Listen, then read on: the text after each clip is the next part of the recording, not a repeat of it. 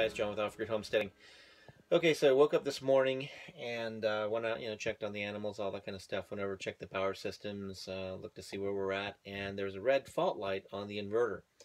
And then I reset the inverter, turned it back on, and it was pulling something like 300 amps of DC, which means there's a short circuit somewhere.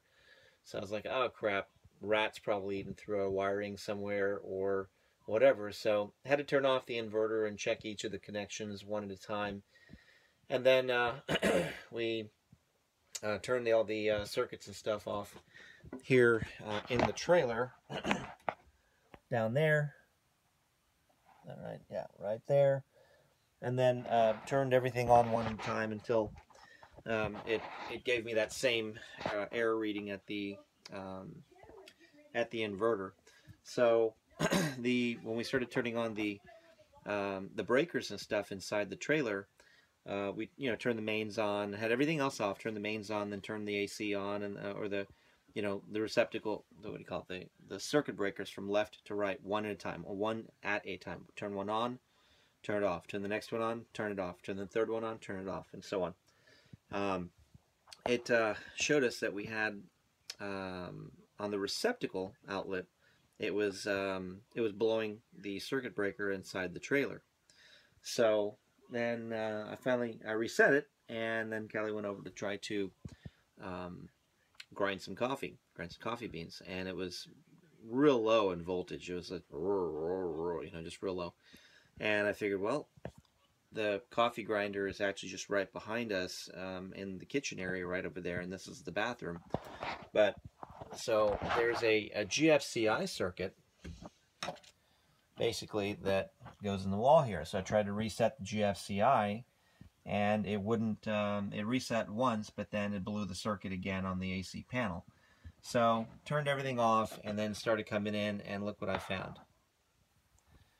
So this circuit. So what happens is, the wires were going into these holes down here, and when you have larger loads and stuff on them, you really want them to be around the nut, not on the pressure point, because as time goes by, wire heats up, cools down, it causes a gap, the gap causes a spark or an arc, the arc causes a heat, and then eventually it melts.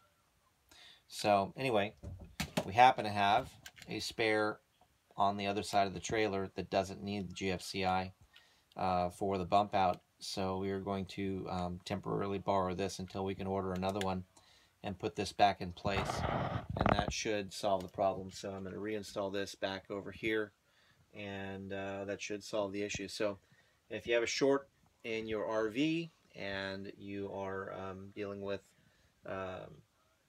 your power and stuff being out at your receptacles and things, this is how we troubleshot this today.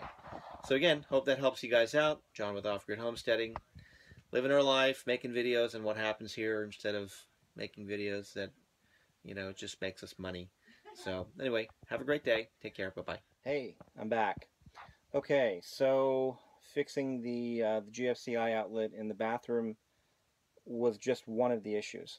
The other one was this outlet right behind me here is in the corner of our bedroom, and we've had a few issues with some water leaks and stuff around the window that we ended up correcting.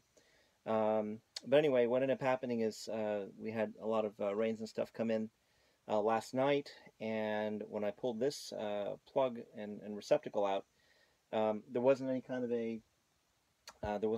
a cover around it, and I guess and normally when your electrical wires and stuff come in, you want them to come on the bottom into your plug from the bottom, so that if water hits it, there's a drip loop underneath, and the water will drip straight down. So anyway, long story short, the water dripped right into the top of the unit, and where they had cut the sheathing for the wire and spread the 3 wires out, the ground and the black wire shorted out, and that's what caused the system to trip. So it looks like the inverter ended up shutting down.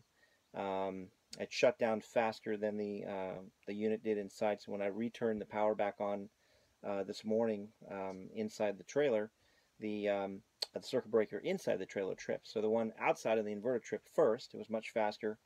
The inside one did its job, you know, after I turned it back on, see what was going on. And then at the same time, this little plug-in stuff here, I just had to you know, take a plastic outlet for a house, cut that in half so that it's narrower for the wall, and then I put that back into the wall here, and actually put some tape on the back, electrical tape and stuff on the back of the outlet, so that if any moisture or water did come down, wouldn't get into the box itself, and there's a drip loop underneath it, so that anything that did actually get on the wire from up above would actually miss the electrical circuit completely. So thank goodness of circuit breakers and tripping fault interrupt circuits. So that was a blessing. And anyway, it was a foot away from my foot where I sleep.